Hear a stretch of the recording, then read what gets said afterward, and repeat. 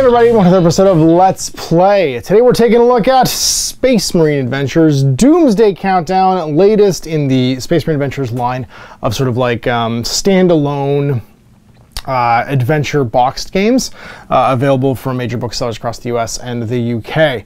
Now, I'm a huge fan, it's no secret, I've done the last two, actually, Labyrinth of the Necrons and Rise of the Orcs. Huge fan of these Space Marine Adventure box games. They take me back to the quad pack of different bookshelf games that were available in the 90s. From Games Workshop, and honestly, some of the most interesting, like, mechanical gameplay things Games Workshop are doing right now, they are doing in these games. This is a procedurally generated 1 to 3 player board game. All you need is what's in the box. It's all push fit models. You're going to get 3 Primaris Marines that are actually the Dark Imperium like paint set Marines. So it's 3 intercessors, one of whom's kind of like an unarmed, like not special sergeant, a guy with an Auspex and a guy with a bolt rifle. And then you get the cool cultist box that was available as an expansion for Blackstone Fortress. So you have a bunch of really nice miniatures, and that's kind of what this has been an excuse to release over the last little while. The previous 2 came with Space Marine Heroes. Space Marine Heroes 1 in Labyrinth of the Necrons and Space Marine Heroes 2 in the Rise of the Orcs. Now this does do something that was a kind of a bugbear of mine in the first 2 Space Marines, or Space Marine Adventure box games, where they used tokens for the bad guys, for the Necrons and the Orcs. This one actually has bad guy models in it. So you get a full set, good guys, bad guys, a procedurally generated sort of dungeon crawl adventure where you're trying to stop a Doomsday device. You can either play it as a single like one-off mission where you try and stop the Doomsday device, or you can play it as a linked game of, or a linked campaign of 3 narrative missions, which is what I'm going to do, as the Space Marines basically infiltrate this like Chaos held stronghold and try and deactivate the device. So I'm going to show you the table, we'll show you how to set up a game, and we'll get this underway. There it is, painted up in all its glory, Space Marine Adventures Doomsday Countdown. A 1 to 3 player, 30-minute co-op play where you're playing against the game, board game. And here are the components. So what do we got? Well, we've got a Space Marine squad, little like intercessor kind of like kill team of 3 guys. We have Brother Sycaran, who's got an Auspex for rerolling 1s and 2s to hit if you're in line of sight of him when you're targeting with your bolt rifle. Brother Sergeant Artellus, he has Heroic Bearing. Once during each of Artellus' activations, after he picks a move or attack action, pick a Space Marine including Artellus, that Space Marine can make a free move or attack action. So instead of having 3 actions per turn, he almost has 4. And then Brother Ghislaine, he has Hammer Wrath. He moves into a square holding a single Chaos Cultist. He just crushes him to death. That's the most Space Marine thing I've ever. He just tramples the guy. And then you've got some other core stats on here, like their roll to hit when they're killing and how many wounds they can take before they die. Over here we got some cultists, 7 cool cultist models from that Blackstone Fortress sprue. We got 4 with auto guns. We've got 1 with a heavy stubber, 1 with a grenade launcher, and 1 who's the champion with a auto pistol and chainsword. Auto pistol has, or the champion has Unholy Fortitude, can take 2 wounds instead of 1 before they die. The grenade launcher, when he makes an attack against the Space Marine, he makes an attack against everyone in the square because he's firing frag grenades. And the heavy just has a better roll to hit with his stubber. These guys, they do damage on 5s and are generally terrible because they're cultists. Cultist activation deck, which I really like. Instead of having a simple activation program, there's a deck of possible things they could do, which puts some uncertainty in there. That's really important in single player and co-op games, because the more predictable the enemy AI is, the more, or the less, I would say, the less replayable the game is, because the more you figure out its inherent weaknesses. So having a deck like this of like possible actions they can take is really nice, because it gives some longevity to playing the game, because it'll be different every time you play it. You get your War Gear deck for the Space Marines. In a solo play game, you get 3 of these cards. There's ways to get new ones, but generally speaking, they just give you additional abilities per game. Some D6s, some wound counters, some activation markers for your Space Marines, some sealed tokens. These are for the hatches that the cultists can emerge from. 3 special tiles. You have your elevator, your command codes right here, which is a little like briefcase, and the Doomsday device, which is going to explode. You have your actual tiles for the game, which I'll get through when we actually deploy them, and then your setup ones. You'll notice the setup tiles actually have a different backing than the actual tiles for deploying the dungeon, and these are always deployed the same way. So this is the initial setup. This is your drop zone for your Marines, and these 3 tiles are always adjacent before you start dealing out the actual rest of the dungeon. It's your rulebook, Doomsday Countdown. It's handily laid out, gives you sort of like an inventory that I just did out loud.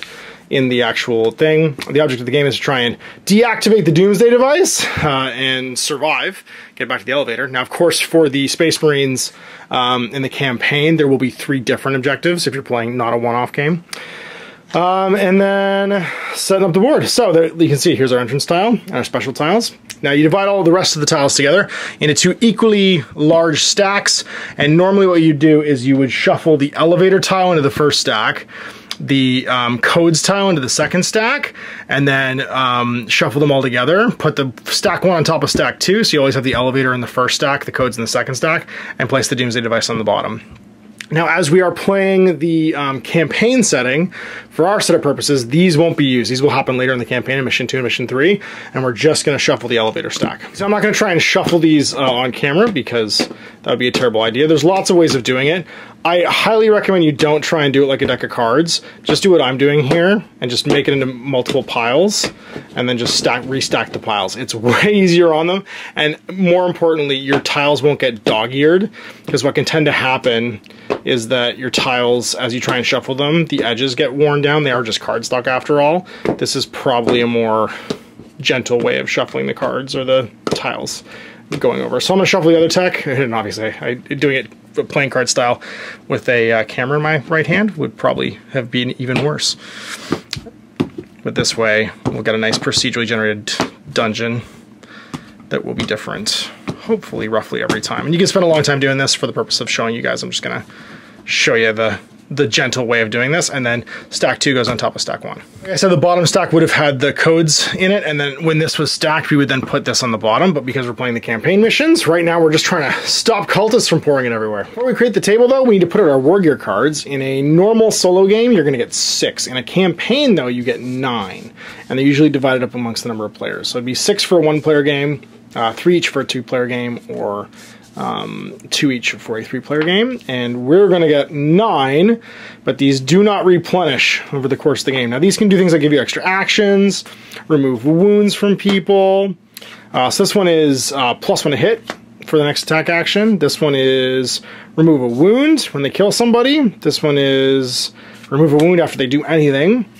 +2 to hit, +1 to hit, +2 to hit if they don't move and they're not next to somebody, +1 to hit all the time. Blind grenades, put next to the battlefield. Each time a Chaos Cultist makes an attack action, they're -1 to hit. Fear the Righteous. You can terrify someone and stun them. Shrug a wound.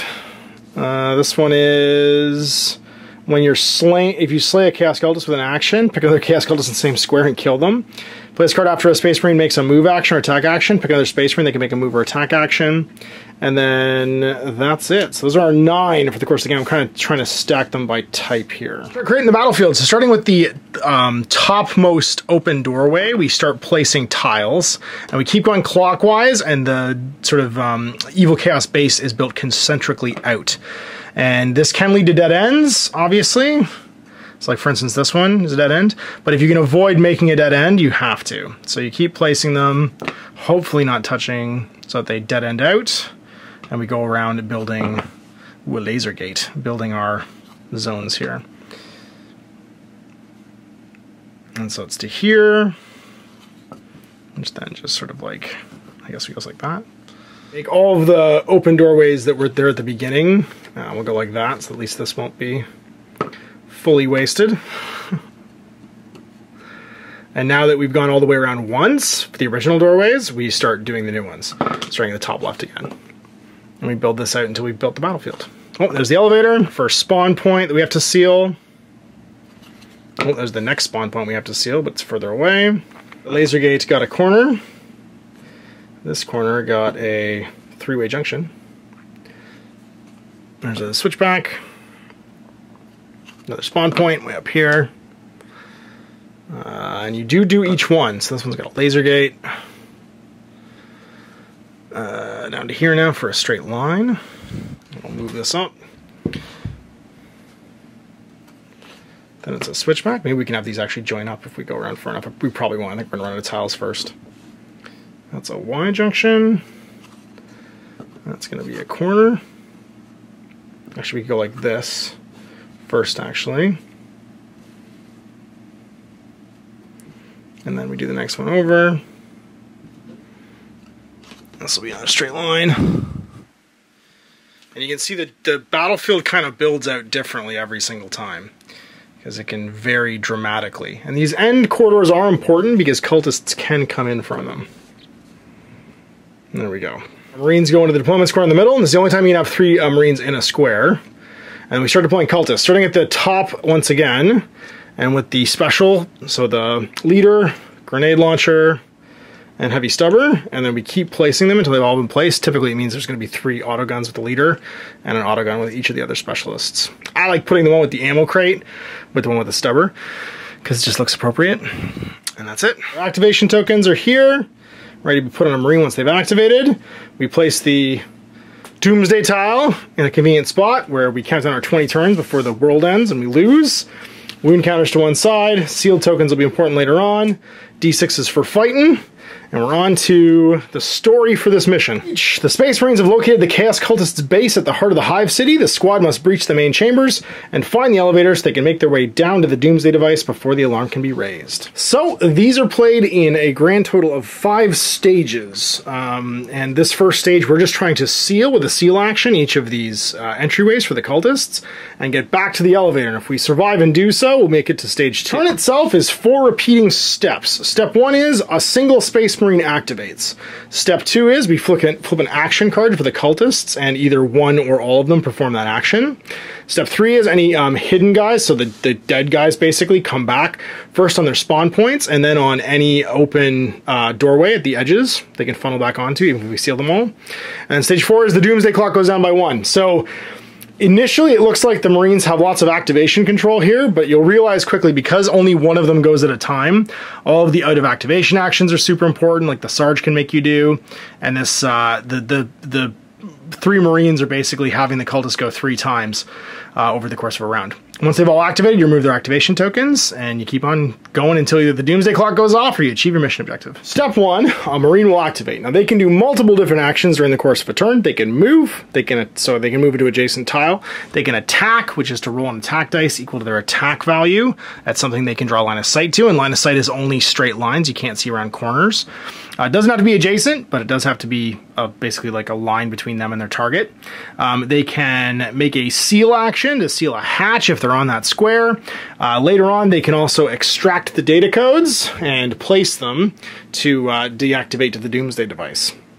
And those are the most common actions. Each Marine gets 3 actions every time they activate, and every Marine's only activate once. I think we're going to start with Brother Ghislaine. Now his special skill is if he moves into a square with only a single cultist, he crumps them. So we're going to go 1 AP to move, 2 AP to move, 3 AP to make an attack. I really want to kill this heavy stubber. 9 cards. I feel like I have a budget of 3 per mission, and the faster I get these hatches closed, the harder it's going to be for cultists to come get me. I really want to get this one done so I can start moving towards the last 2 I have to get to. So I'm going to play Martial Precision. So I'm going to play Emperor's Wrath. Add 1 to the score for the attack roll to see if I kill somebody, because I really want to kill this guy. So let's see if I hit them. 2+ now instead of 3+. I rolled a 1. Not let me use my second one, which is Martial Precision, pick another Chaos Cultist in the same square and kill them. So that was my 3rd action, which means I'm all done. So now we flip into step 2. Oh, sorry, I should have mentioned too. I can't end a move on a pitfall, and if I move into one of these, on a 1 or a 2, I take damage from the laser gates. So that could be dangerous later on. Chaos Cultists activate. I flip the card, I read what it says. It could apply to all of them, it could apply to just one of them.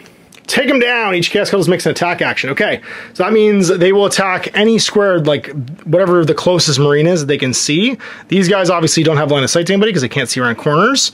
But these 2 can both see Brother Ghislaine. So the first thing we'll do is we'll have the heavy attack, 4+. He'll stubber Brother Ghislaine, who's not doing great. Well, he misses at least. This dice is getting cut. And then the regular initiate with the autogun on a 5+, 5 or 6, also misses. Oh, these dice are terrible. That's resolved. So the next step after that is we're going to reinforce. If there's any dead cultists, they would first appear on any vacant hatch and then on any vacant doorway. And the 4th step is the Doomsday clock goes down to 19. Right then, Sarge, I think you need to help out here. All this is bad. We need to seal this stuff. So I think Sarge is going to move. He's going to go 1, 2, and then 3 to make a shot. We'll target the grenade launcher, because obviously he's more dangerous. And miss! A lot of nothing happening with these Marines. Now, because he made that action, he can do heroic bearing. Each time during one of Artilius activations, after he makes a move or attack action, pick a Space Marine, including Artilius. That Space Marine can make a free move or attack. And what I'm going to do is have Ghislaine go, and he'll take a shot with his bolter into that stubber again. 3+. Finally, we killed him. So he's toast. Because of that, I've got the ability to also play Martial Precision. Play this after a Chaos Cultist is slain as a result of a Space Marine's attack action. Pick another Chaos Cultist in the same tile and kill them too. So there's my second one. We're going to kill this guy, have him be done. I could save that actually if I wanted to. And instead of using that, I could use... We march from a Karag. Play this card after a Space Marine makes a move action or attack action. Pick a Space Marine and make a free move action. And then I wouldn't even need to roll a die. I could save that one for later. And he could just poof, crush this guy, and also be standing on this to keep something from spawning on it. Because his special rule is Hammer of Wrath once during each of his activations. When making a move action, Ghislaine can move into a tile that contains a single Chaos Cultist, and if he does so, they're slain. During his activation, he didn't activate, so he can't Hammer Wrath that guy. Well, I guess we'll use Martial Precision instead. Martial Precision instead of we march from a crag, because that has to be during his activation. And that's the Sarge done. So next action for the Cultists, closing in. Each Chaos Cultist makes a move action. So they'll all move one closer to the nearest Marine. They're already as close as they can be.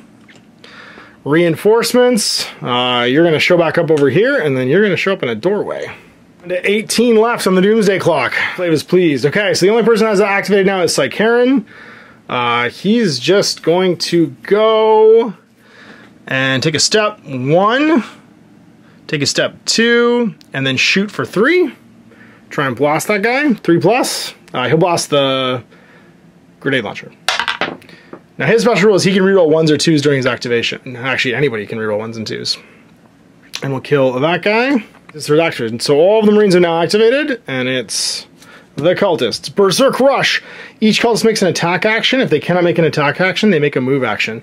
So the Heavy Stubber is going to blast on Ghislaine again on a 4+. No, he's okay. He can't attack, so he makes a move. He'll make an attack against, let's say, the Sarge on a 5+. Oh, he wounds him. Bam! Right in the Brother Sergeant Artillus. Guys can't attack, so they'll all just make a move closer. And we're down to 17 turns left. So because we started with everyone having an activation token, they all get removed. And we get to choose someone to go. Well, Ghislaine's going to go, mostly just for the fun of using Hammer of Wrath. He goes, shabam. He's going to crush this guy with his own body. He's just sick of being shot at. He'll spend his second action to take a shot with his bolter into that Cultist, 3+, and smoke him. And then his third action, he is going to... Oh, sorry, this guy would have come back. That doorway already had one. It'll be this doorway down here to regenerate him this turn. And his third action, he's going to seal this hatch. So we have 1 out of 3 sealed. Okay, so we're on to him being done. And it's an action for the Cultists. Cultists go, Fire Frenzy. Each Cultist makes 2 attack actions. So he'll get to attack twice into Sarge. So 5+. Nope, 5+. No, we're okay. Everybody else idles because they can't perform the action. Reinforcements can't show up on this hatch anymore.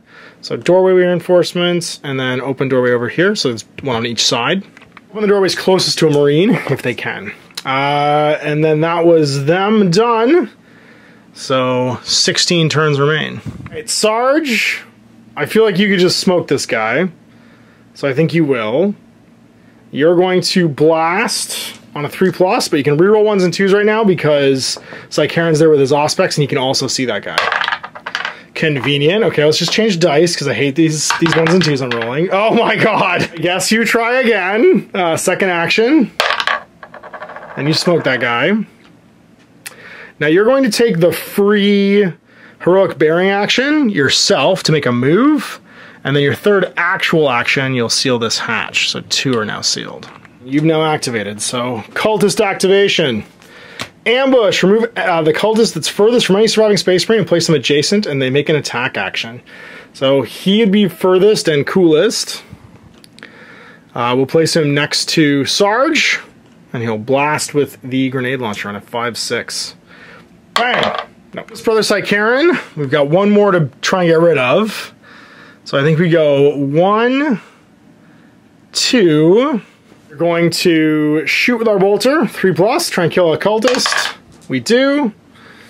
We just hold the line. He's not wounded yet, so he should be able to survive whatever these cultists do to him. So new action. See what the cultists do. Howling advance, move, then attack. So move, attack, move. Shooting Brother Gawain with the heavy stubber again. Misses him. Can't move, attacks with a grenade launcher on a 5+ against the Sarge. Artellus is wounded again! Oh no! Yeah, we've still got our... We can shrug a wound. Activate anybody next turn. And then these guys can't move, but they can attack. So the heavy stubber, or sorry, the guy with the stub gun, or auto gun, misses. And the sergeant, who can take 2 wounds without dying, wounds. And wounds Brother Sycaran. 14 turns left. Alright, well, anybody can activate now. I feel like Brother Gawain's the safest to not activate, because Artellus is going to die otherwise. He's going to use Gene Rot Healing after he may... Oh, it's if I kill somebody. Place card after a cultist is slain. Let's see if I can do it. 3 blasts. We'll shoot our bolter into this guy with the grenade launcher. Oh, sorry, we forgot reinforcements. 1 would arrive here because it's unblocked, and then 1 would arrive. This one's closest here. Long advance. So yeah, we'll shoot our bolter into that guy with the grenade launcher and miss. Shoot him again and hit and kill him, and then we'll play Sign of the Primarch to remove a wound. Third action, we'll just move again. And Artellus is done. Hopefully nobody dies. So, new turn. Hidden mining charges. Roll a 6-sided dice for each surviving Marine. On a 1 or 2, the Space Marine's wounded. Oh no, the cultists are getting crazy and they're detonating the base around them to try and kill the Marines. So for Brother Gawain, he's okay. For Sergeant Artellus, the world doesn't explode. And for Brother Sycaran, no, he takes a wound. He's on 2. Well, that's not great. Now, if these guys die, they do make it to the next mission as long as they succeed, but they're wounded in the next mission. So there is some legacy stuff here, but it's not all or nothing if I lose one in this game. It just means my success level is lower than normal. That being said, I think Sycaran needs to go. Oh, I forgot the Sarge could do something with his last action. I could have made it a shot actually for free, which I will. I'll use my Heroic Bearing to take a shot with Sycaran, and he'll kill this cultist, which means it would have come back here. 13 turns remaining. The mine charges went off. So Sycaran can go now if he wants. I think he's going to try and kill that cultist leader because we need to seal this last thing before we can leave. Shot with his bolter, 3+. Reroll because of his Auspex. And do a first wound to him. Her rather. And then second shot, he'll do it again. And reroll for his Auspex. And kill her. So she's destroyed. 3rd AP, I think he takes a step. I think 4th AP, we're going to march from a crag. We need him to move again. To there. AP, and then he gets to make a move action afterwards. And I think we will play... Do I think I'm going to get attacked again? I might. If Sycaran dies, it's bad. We'll see. Ghislaine's next. Howling advance, move action, followed by an attack action. So, 4+. Nope, doesn't wound. Over here, move action.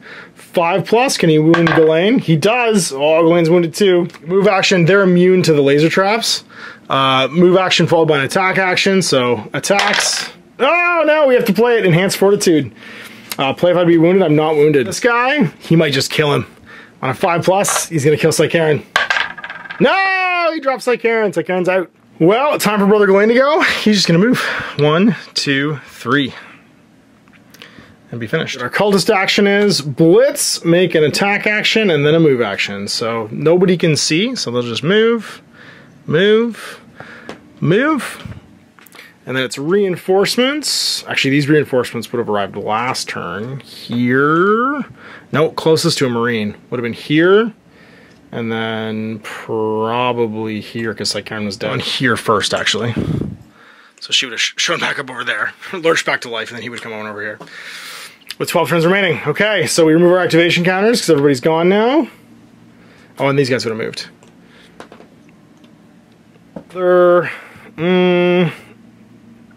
Brother Gawain needs people to come to him. So I think we go with the Sarge, and he's just going to move 1, 2, and then use his somebody else gets to make an action to move.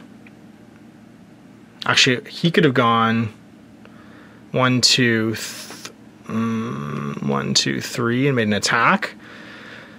No, I think we just go 1, 2, and then use it to move him. Is heroic bearing. All right, cultist action. Howling advance, move followed by an attack. So moves to here, attacks Ghislaine on a 5.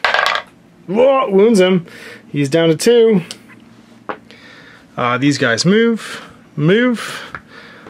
followed by an attack. All right, so these are all into Sarge, 3 5-ups. First one, nope. Second one, oh, wounds him. He's got 1 left. Third one, doesn't kill him. Everybody's got 1 wound left. Well, oh my god. I think we go with Ghislaine. Well, we have to go with Ghislaine. He'll move 1, 2 to shoot the Sarge. Wounds her. 3 to shoot a cultist. Nope. Play blind grenades. Everyone's -1 to hit. I'm gonna die otherwise. I guess I could remove a wound counter after that, and then play that after he activates. We've Gene Rot Healing. I have 2 cards left. I'm blowing through all my cards here.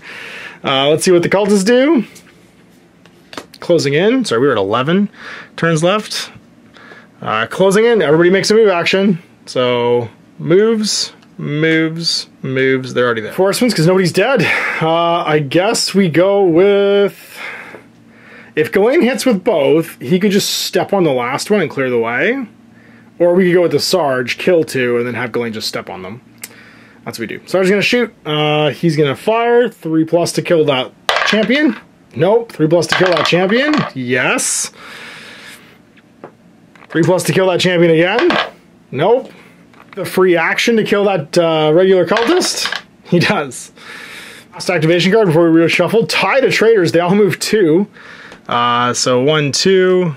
1, 2, already stuck there. Reinforcements arrive, spawns, and then closest would still be here, so spawns. 10 turns remain. We're halfway through. I'm almost dead with everybody. Okay, let's go with, I guess, the Sarge. No, we have to go with Brother Ghislaine.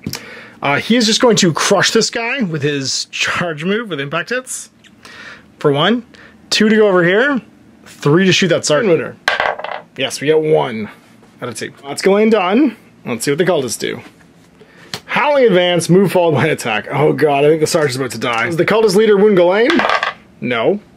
Does this cultist move in and wound Ghislaine? On a 5? No. He's stubborn on the Sarge. Does it kill him? No. 5s? No. Autogun on 5s? No. This cultist can't move in because they can't go in the square, so no line of sight. Oh, Sarge, you made it. Sergeant Artilis is gonna go. Gonna take a shot into this heavy stubber because it's super dangerous. And kill it. Oh, sorry. This would have reinforced here. 9 turns left. So the heavy stubber's dead. No. Second AP, shoot again. Kill another one. AP, shoot again. And miss. I think we play Fear the Righteous. No, we can do that after. I think what we do is we play the make a free attack. And he's going to make a free attack onto the cult leader. And she dies. Now Brother Arcturus is done, or Artellus is done. And let's see what the cultists do. Ambush, furthest goes to closest. So you're 1, 2, you're 1, 2. I guess we move you to here. And you make an attack. 5, 6. Nope, you miss. And you can't come on over there, so you come on over here. You'll come on over here, and then you'll come on probably over here. All right, down to 8 turns remaining. We need to split the party, I think, now. And we're almost good. You need to seal the deal. So Ghislaine's gonna activate. Do your bull rush for 1, crush this guy. Seal the last portal for 2, and then 3 to move back. What's it look like? Tie to traitors, they all make 2 move actions. So move 1, 1, 2, 1, 2, 1, 2. You reinforce at the closest point, which is here. And then there's 7 turns left. Oh, this is gonna be rough. Close. Okay. It's gotta be Sarge. You're gonna make an attack action. Try and kill this grenade launcher. 3+. We got it. Second attack action, try and kill this autogun. You got it. Third to move, fourth to move again with heroic bearings. We block that. What do the cultists do? We're almost in the elevator. Blitz! Attack followed by move. Oh no. Does this champion kill the Sarge? 5+. Oh no, Terrace is down. Nobody else can go, so they all just take a step. He could attack actually on a 5. Nope, the last one on a 5. Oh, wounds, he's got 1 wound left. Takes a step, the reinforcements arrive. Closest here, next closest here. And it's all you, you got 1 wound left. You're gonna go 1, 2, 3. And you're just gonna activate every round right now. Cultists do Fire Frenzy. They take 2 attack actions. Nobody can see me. Oh my god, and that's it. I get to go, well, sorry, we go 5, and then it would have been 4, and he's gonna go 1, 2, and be in the elevator. And we made it out with 1 wound remaining on Glenn, and we've used all but 2 of our cards. So now we get to rate our victory. Now in a normal game, we'd have to have sealed every tunnel and have the Doomsday device have a deactivation token on it, and have each surviving Space Marine on the elevator tile. We rate our victory. We had 1 bloodied survivor. Your squad suffered heavy casualties in the execution of your mission. Though your efforts saved countless lives, duty all too often comes at a high price. Stage 2, the Doomsday deactivation. The Space Marines have reached the center of the Chaos Cultist lair, deep in the bowels of the Hive City. They must now get the deactivation codes to the Doomsday device and disable it before it's too late. Set up a game following the rules on page 4 to 5 with the following changes. We retain control of our same Space Marines. When the Space Marines are placed at the entrance tile, each Space Marine that was slain in stage 1 is now wounded, so have 1 wound on them. Do not deal War Gear cards to the players when setting this up. The players retain any unused ones. If the players wish, they can discard 1 to remove a wound counter. This mission, after a Space Marine has been activated, the players complete stage 2 if the following 3 criteria have been met. Each surviving Space Marine is on the elevator tile, the Doomsday device has deactivation codes on it, and each tunnel has a sealed tunnel token on it. And so now, for this second round, the Doomsday device, obviously we put everything into 2 equally sized piles. We're going to mix the deactivation codes into pile 2, the elevator into pile 1, and this Doomsday device will go on the bottom. And so there you go. We'll see you for episode 2, the second stage, in 2 weeks. The things I liked about this so far, I think primarily are that over the first 2 Space Marine adventure games, the primary criticism was there was no bad guy models. So while you had these very cool miniatures for the Space Marines, typically, the Space Marine Heroes 1 and 2, you didn't have the villains, so you didn't feel that same tension where there was like a legion of bad guys, you know, assaulting you. I even went so far as to build and paint miniatures for Labyrinth of the Necrons to have the Necrons like actually present on the board, and it made a big difference. So this really felt like you were fighting a little miniature war game. It felt there was some tension. The Marines felt mortal. There was lots and lots of like, what are the cultists gonna do next? And I really enjoyed it. So we're gonna play through the rest of the 2 stages. You'll see them in 2 more episodes coming up soon. But this box in particular feels like it has a ton of replay value, especially for playing games with my kids. So this is a nice, simple, exploratory dungeon game. It won't be different every time you play it, which means your kids probably won't get bored of it. And even just to introduce non-miniature wargamers to miniature wargaming, this is enough of a tactical challenge, I think, cooperatively, that it will probably get some folks hooked. And more importantly, it's visually immersive because you have both the good guys and bad guys fighting it out. So I absolutely think that this is, so far in the series, the best of 3, and I'm really hoping I'm right in that when you have these chapter symbols on the character cards, we're going to see some character expansions for this going forward, leading to allowing more miniatures to be available in the game, and maybe more adventures that you have to go and do. So different Doomsday devices, different like missions you have to go through in the same sort of setting. And I like that this. I like that this is a variable experience that changes over time. And I'm surprised enough and engaged enough by the visual aspect of it that I think it's going to have some legs, especially on my bookshelf at the cottage and with the kids. Cash obviously is going to probably lose his mind over this. And I hope that if you get a chance to play it, you enjoy it too. So big thanks for watching. We'll see you for more Space Marine adventures in the future. Till then, I'm Ash. Hey there, I hope you enjoyed that video. There are tons of other games already recorded for you to watch. Click over to my channel page if you haven't already, and have a look through the dozens of playlists full of videos. I guarantee you'll discover a game you haven't seen played before. I put out new videos 7 days a week, and every day is themed to a different genre as I continue to explore the wider world of gaming. Of course, none of that's possible without you, the viewer, so click a like and subscribe if you'd like to stay on top of what's happening here daily. My 2 kids and I are massively grateful to be able to have the flexibility of this job so I can always maximize my time with them. If you want to support me continue to put out this content, it's only possible because of my amazing backers on Patreon who support the studio, equipment, and model cost, as well as being how I make the bulk of my living. You can also help out by buying a t-shirt through Spreadshirt, a measuring gauge or widget from Death Ray Designs, or buying one of my games and supplements like Last Days, Gamma Wolves, and Blaster. As a way of showing my appreciation, patrons get early access to new games and supplements that I write throughout the course of the year. Huge thanks for watching, it really does help out, and happy gaming.